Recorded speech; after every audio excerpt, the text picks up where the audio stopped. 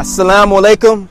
My name is Yassine, and on this beautiful day I would like to share with you a little bit about my life. I was born in the city of Chicago on the south side. I was born into a family of 5, me being the 5th. I have one older brother and one older sister. We were a very close family, spending many days with each other, having fun, enjoying life.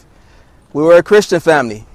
We used to go to church every Sunday, celebrate Christmas with each other, celebrate Easter and other holidays.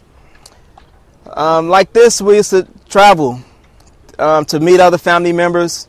My mother and father, they're both from the South, from Arkansas, if anyone knows where that is. This is the land of Bill Clinton. We used to go there to visit my mother's and father relatives, and all of the family was very close. I was the luckiest, to say, of the 3 of us, because the public schools in the city of Chicago, they weren't the best. And my parents had the ability to send me to a private school at that time. And majority of the private schools in Chicago are Catholic schools.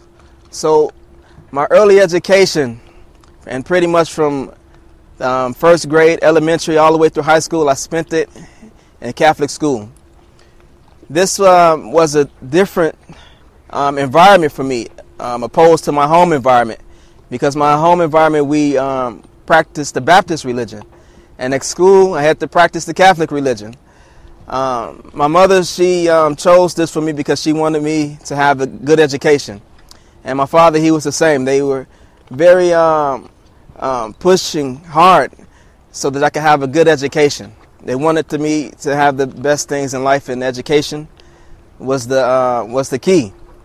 With a strong focus on education and a home filled with love and support, Yassine grew up in a tight-knit Christian home.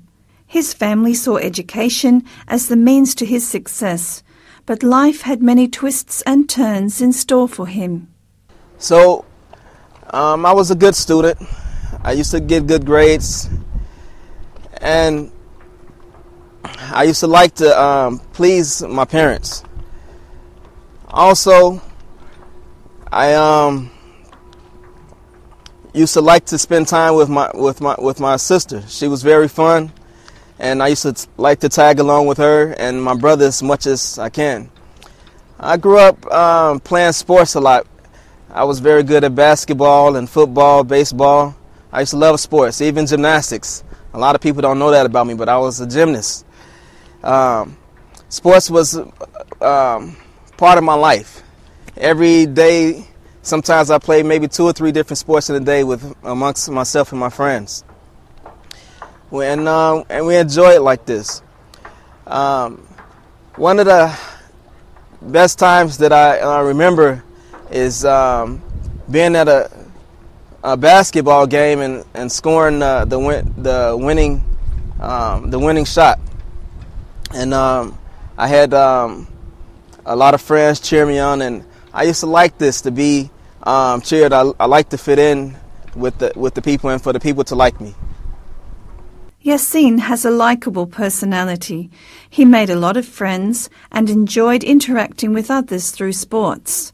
He liked winning. The conflict between his religion at home and that of his school made him look into religions in more depth. He came to understand that there are many ways to practice Christianity. So I remember when I won the game and the people were cheering me on. This was an exciting moment in my life. And from that point on, I wanted to always achieve to be the best at whatever I do. And this was one of the teachings that my father had told me, to always be the best at what you do, and as long as it's something good. So I remember many times being with my father. We used to go early in the morning and go to places and fish, and we used to just relax and enjoy like this. Me, my father, my mother, she used to like to fish, and I used to go with her often as well. We lived close to the lake, to Lakeshore Drive, so we had a long beach. So we used to go there sometimes and get a chance to see the sunrise, and I used to like this. My father, he later became sick. So during this point in my life, I was in elementary school, and then my father became sick. I used to have to take care of him, so I used to be restricted sometimes from going to play sports because kids, they like to go out and play, but sometimes you got to stay at home and help. But this was no problem. Until my father, he became very sick and he became hospitalized. At this point, I felt that because my brother, he had grown up and he had left the house, moved to another state, I felt that now I have to be the man of the house. And after a couple of years, my father being in and out the hospital, he finally went into the hospital for a period of time. And my sophomore year of high school, my father passed away. I had my mother. I know that she wants to be a good mother. She does a lot of things. She wants to pay for my education, and I felt I can't do this. I have to pay for my own education. I need shoes. I need to pay for my own shoes. I need clothes. I need to pay for my own clothes. I have to be a man and take care of myself. His father's illness and ultimate death made Yasin feel responsible for himself and his family. His fun-loving childhood seemed to disappear as he was forced to face the harsh realities of life at an early age. As I was saying, I grew up having a good life, had the opportunity to study in a good school, which gave me a good education. And I did graduate from high school. But I'm going to rewind it back to the time when I was a sophomore in high school, and this was the time when my father died. Now, just like a coin, there's two sides. You have of everything. I had the good side of life, but my outside environment, it wasn't so good. The neighborhood that I grew up in was a heavy gang neighborhood, just like majority of the neighborhoods in the city of Chicago, gangs and drugs. So after my father had died, and I decided I want to be a man now, I got to make my own, I got to get my own, I decided to hit the block, as we call it, which means I started to sell drugs. At this time, I was just selling drugs just maybe on the weekends, just to make some money so I could be able to get some shoes I want, or some clothes, some jewelry, cell phones or beepers. At the time, this were the things that people were after. But I entered a different lifestyle, because along with this, you start to see a whole lot more pain and suffering. A lot of things come with selling drugs and being involved with gangs. You start to see a lot of people get hurt. A lot of people get shot. A lot of people get killed. And so, most of the time, it's innocent people. As I was growing up, as I was going through this time, many kids that was my age were getting shot, getting killed. Almost every day, people that I knew, I've seen people right in front of me, laying out on the ground, dead, no more life, young, innocent. This became a normal thing. So all we did was wanted to retaliate. It's just one gang shooting the next gang. Every day, this was the lifestyle. Selling drugs. We started to roll the blunts, the partying, and living like this. His close, loving family and school life had cushioned him from the pain, suffering and death that filled his society. With his father's death, he became exposed to gangs, drugs and criminal activity. His way of life changed as he witnessed more and more pain and death. So once I got deep into this lifestyle, I think what happened was that I ended up brainwashing myself, thinking that this was the only life, that there was nothing else. Once you start to taste the money, start to taste the cars, start to taste the so-called good and pleasures in this, I saw that there was nothing else. But at the same time, I saw that the only end was either dead or in prison, life sentence or repeated in and out of prison. And this is what I saw, people getting in and out. And the sickness of this lifestyle, you think that you're not going to get caught, but but at the same time, you prepare yourself because you know that one day you're going to be in there too. As I was living my life, selling drugs, committing crimes, committing all type of sins, I started to reflect on my life and how I was raised by my parents and the morals and values that they were trying to teach me. I was remembering that the things they were telling me about God and heaven and hell and all the things that I was learning. So I was looking at my life and what was going on around me, the people that was around me, and I was saying to myself that this is not right. I got to do something different. I got to change. I need to stop this. But at the same time, it was hard to stop and change when you start to benefit from the money and you say, okay, it's good, you become attracted. I remember also hearing about the word Islam throughout different points in my life. At 8 years old, I heard Islam. First time I heard this word was on TV.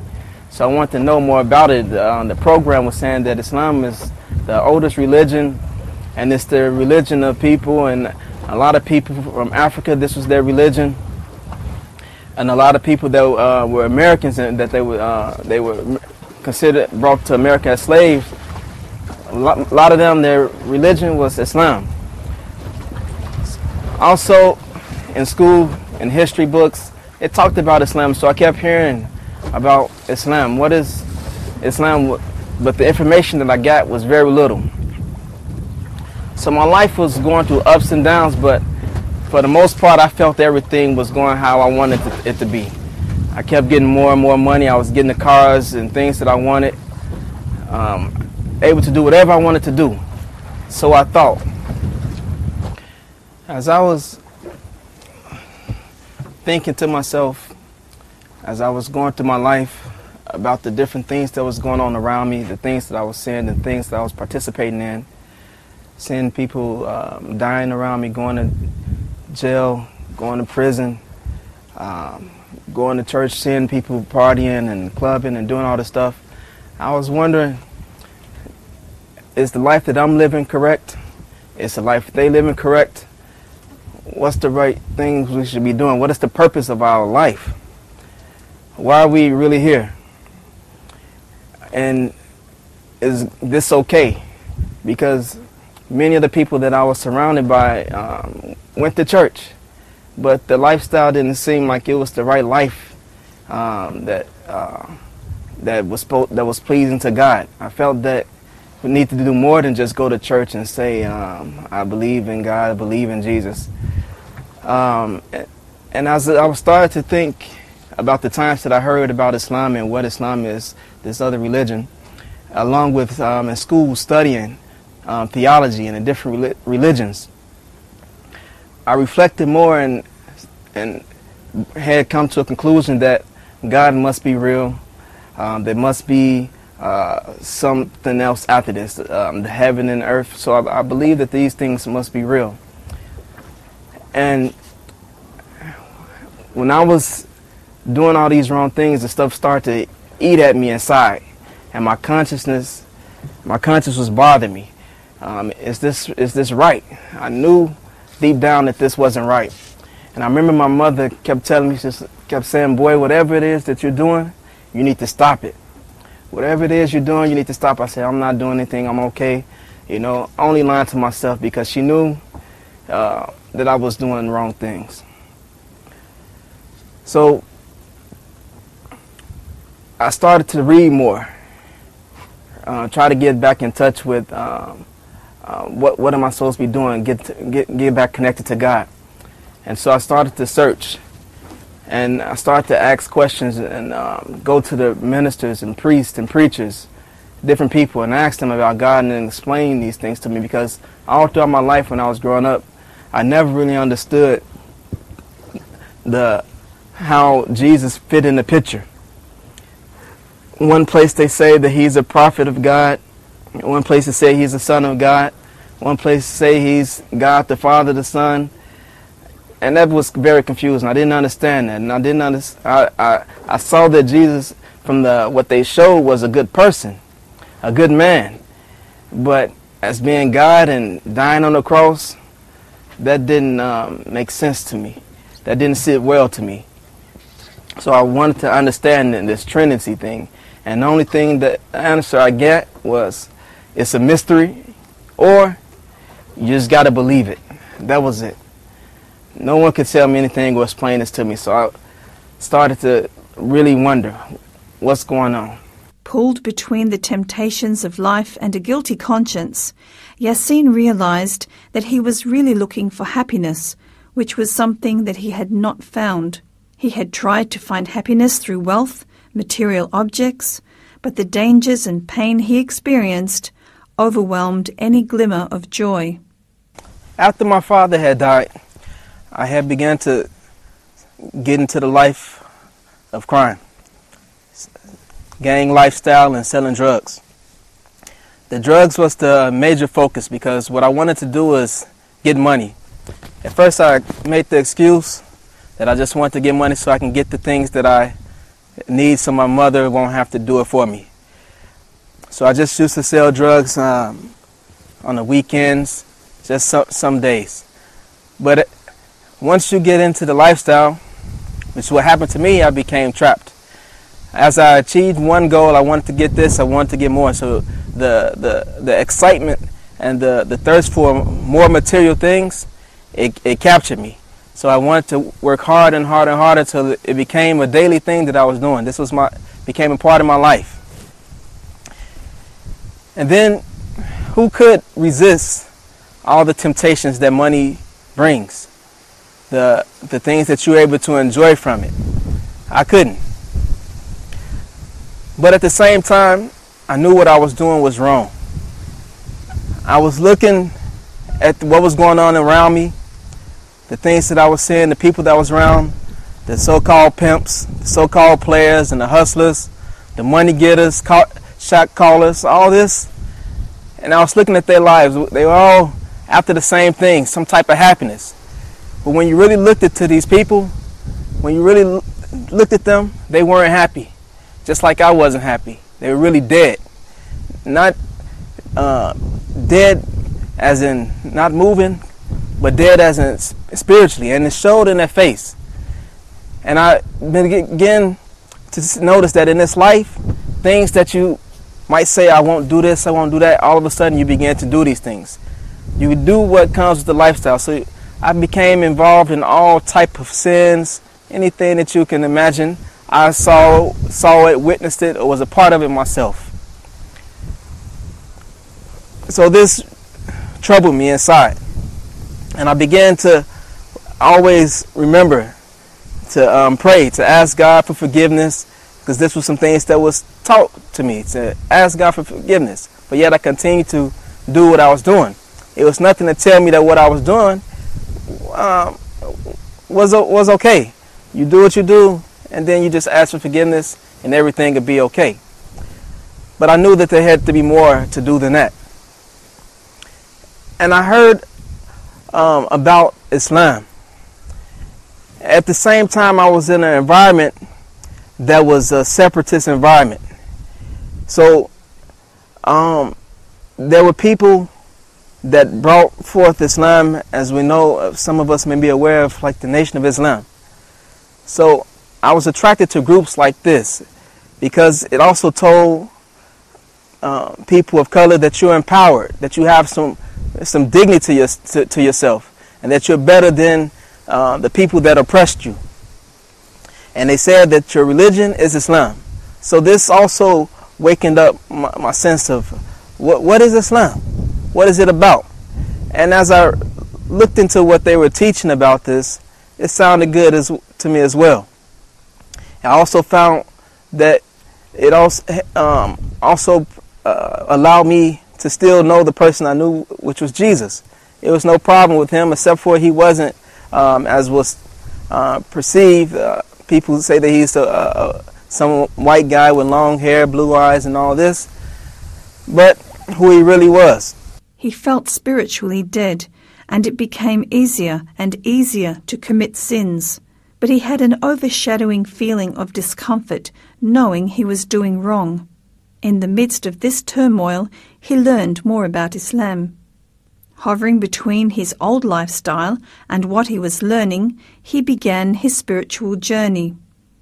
His new knowledge about Islam, accompanied by a growing sense of peace, came to him at the hands of Talib al-Amin. Who Jesus was, because this was a question that I always had in my life. Is Jesus God? Is he the Son of God?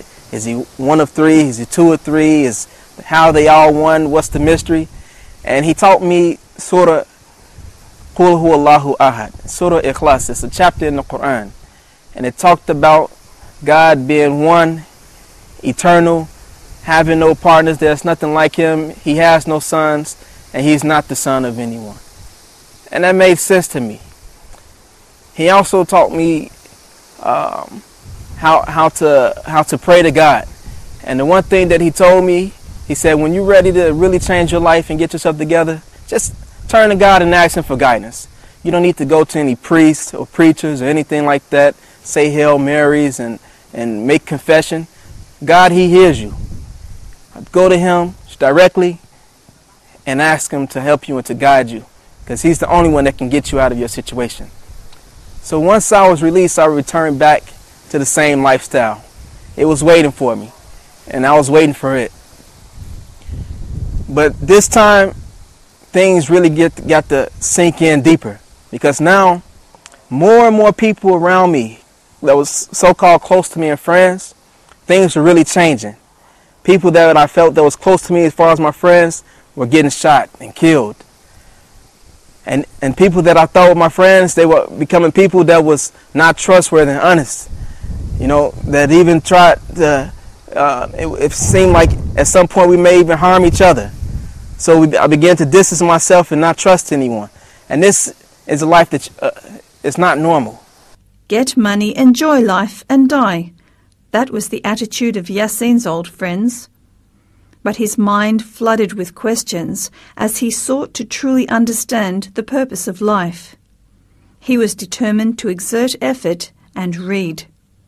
He turned to his Creator asking for guidance and was ready to serve God. His serious search had begun, and he was enthusiastic. I had many conversations. No one can answer this question. What is our purpose in life? People just said, get money and die. That's it. Live life, get money, have fun, and die. Enjoy yourself. You only live once. This is what they were telling me. So I came to a various point where I started to isolate myself from people. And sometimes, even though I'm with people, it'd be as though I'm by myself. Because I really wasn't there, because I wasn't trusting these people. I was acting as, I felt as though they were someone else, and we're different. But yet, this is the same crowd that I tended to love, to be with all the time. But yet, I didn't trust not one person. So one night, I was driving in my car, and I just felt a very sense of sadness, like I need to turn back to God. What do I need to do? And I remember what Talib al-Amin said. And I went home, and I remember what he said about washing myself. He said ablution. So I did this, and because he said you can't go to God if you're impure and all these different things. So after I made ablution, I raised my hands to God and I said, God, guide me to the straight path. Whatever it is, guide me to it, because I don't know what's the straight path. I don't know what I'm supposed to be doing. And then what happened? The next day, I was caught by the police again.